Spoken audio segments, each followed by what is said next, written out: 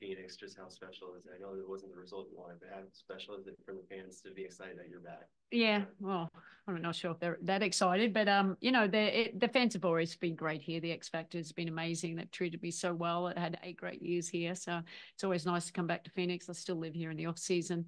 Yeah, no, it's a hard fought game, and Phoenix, they're obviously with BG and Beck Allen back in there, and I mean they're a dangerous team, and we just weren't good enough tonight. And so tonight was the first game. It was 33 3-pointers tonight combined. That was the most in WNBA history. Was it just the battle between two teams that can are lead from the Was that question? Was that for me? I thought he was looking at you guys. I mean, I think we both of our defense wasn't probably, both coaches would say it probably wasn't where it needed to be, but on both teams, there's wonderful shooters.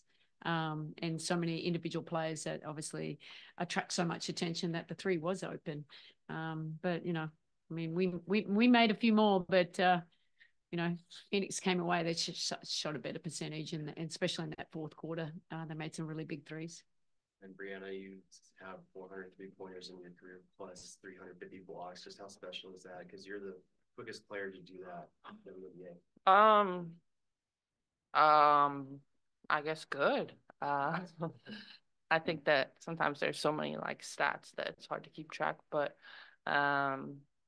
honestly, I feel like personally it was good to see the three ball go in tonight.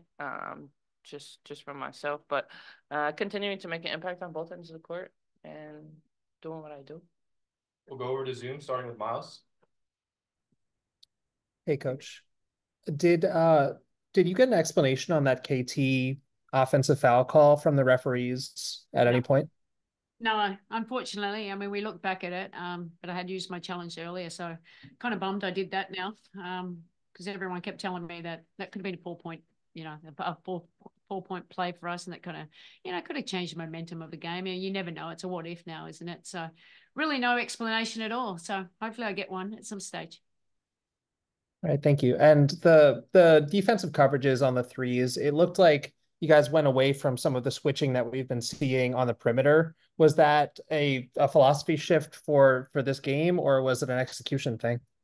Yeah, I think it was an execution thing. We were supposed to switch a fair bit. We have our switching groups. I just think Diana's very crafty. We overreacted on any kind of penetration, and they're great shooters, especially, obviously Beck Allen had a great night, 5 from 7. That was pretty good for her. And then Diana, I mean, they really put the dagger in us when we left them open.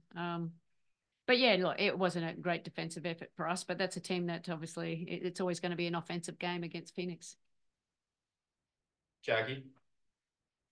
Good evening, all. Stewie, I'll start with you. Obviously, this theme of defense and just how it wasn't what it should have been tonight. Obviously, there were 2 quarters where you all gave up almost 30 points. I'm just curious, what are some things about the defense tonight that maybe are unacceptable going forward as you look to sort of bounce back from this?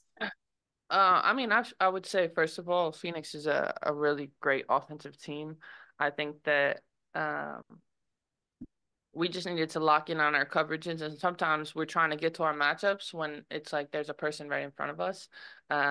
So knowing like the importance of guarding your matchup, but also we were overrunning a little bit and kind of creating an offense for them. And it's something that we can just lock back in on. I think, Sandy touched on it. We have another incredible stretch coming up. So we go home and we lock back in. I appreciate that. And Sandy, just about that call where Leo's free throws were overturned, I'm just curious if you felt like there was maybe a momentum shift after that, because there was a lot of, you all were on a bit of a run there. Yeah, 100%. I mean, that's how the game is, isn't it? We'll fight and we'll claw on our way back in. We did it, and then calls go against us, and sometimes that's basketball, but it's unfortunate. Obviously, they said that was successful, and what can we say? So, I mean, for me, I just kind of, hindsight, wish we had a challenge that ours was successful, so we could have challenged the KT one, because, that would have been a big momentum change as well. Thank you. Yeah. Hello, all. Thank you for being here at this hour. Sorry it didn't go your way for tonight. Coach, I will start with you. If there's one positive you can glean from this game, is that each member of the bench, all three who played, had a positive plus minus tonight. How proud are you of their efforts in this game, particularly over this busy stretch, particularly with a busy stretch of basketball coming up? Yeah, no, I think it was, it's big for us, and we keep, well, I suppose they don't play a ton of minutes, but they're very valuable minutes when we need them. And I thought they came out and gave us great energy and gave us exactly what we needed. So, yeah, they have to just, continue to stay ready. And Sabrina, for you in the fourth quarter, what did Phoenix do so differently in guarding the 3-point line, considering you guys were only able to get one in the final period? Yeah, I mean, they were up to touch, obviously understanding that that's what we were getting in the first half. I believe that was their kind of adjustment going into the second half, was just fighting over and contesting a lot of those shots more, continuing to kind of build a wall behind the ball and make things difficult. And obviously with them scoring, we weren't running out in transition as much as we were in the first half. Appreciate your time and insight. Safe travels home. Lucas? Thank you. I just have one question for Sandy. You played against BG tonight, which you didn't in the first matchup. And I'm just wondering how, when you're on defense, how her gravity as a screener, as a rim roller impacted things tonight, if it maybe led to some breakdowns on the perimeter, like sort of a small effect. I think, and she was a great screener. We didn't, she hit us on the screen a fair bit. That it forced it a little bit of a switch and over rotation behind the ball, and that created a lot of easier looks for them, especially a team that shoots three so well. But BG's she's a big body, that's for sure. We don't navigate around those screens, and you got a great passer in Diana just being able to get her the ball as well. So yeah, that hurt us definitely. Thank you. Russell? Yeah, a question for Stewie. 4 for 4 from 3 tonight after you had struggled for a lot of the year. Wondering, you feel any differently out there shooting, or is this, as you said in the past, like the law of averages kind of evening things out? Yeah, I mean, I think I was just continuing to be confident, be aggressive. Little things like keeping the ball tight and getting my legs underneath me. But I know I'm a great shooter. So I think that, the shots that didn't fall earlier in the season, like I knew eventually they're gonna. Thank you. We'll take one more from Jennifer. Jennifer Porty from Let's Talk Women in Basketball. Was there anything unexpected that the Phoenix Mercury did that threw your strategy off?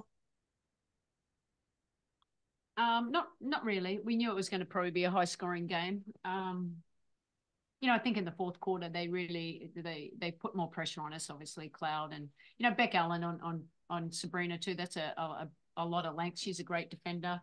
We still miss some open ones, but I thought we just kind of rushed it a little bit. So I mean, like I said, credit to them. I think they shot 66% in the fourth, and we had 29. We're a way better scoring team than that. So look, we'll regroup. Sometimes our losses are great for the of lessons that we can learn, and we've got a busy schedule coming up, so we'll learn from this and then move on and get ready for LA. Thanks, Thank everyone. Appreciate it.